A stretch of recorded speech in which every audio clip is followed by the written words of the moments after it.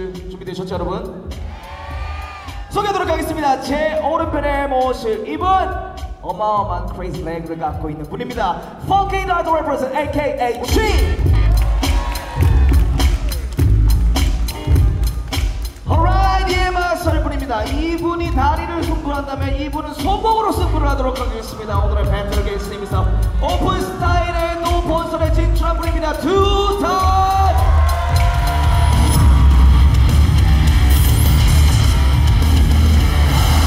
확연히 다른 두 개의 스타일이 맞붙습니다. Let's go! Let the battle begin!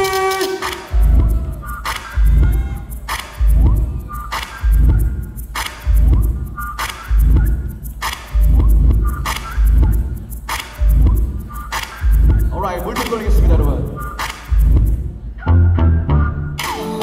투탓!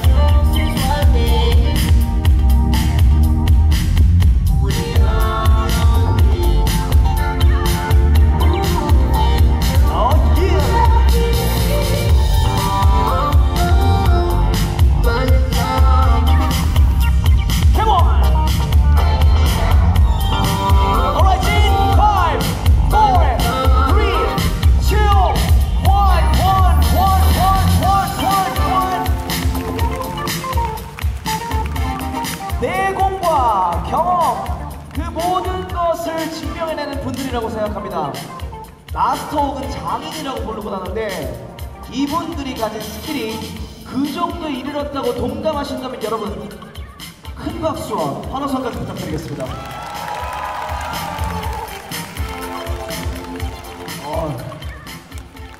누가 뒤에서 작동하고 있는 줄 알았어요. 둘 다. 자, 너무나 수고 많으셨고요.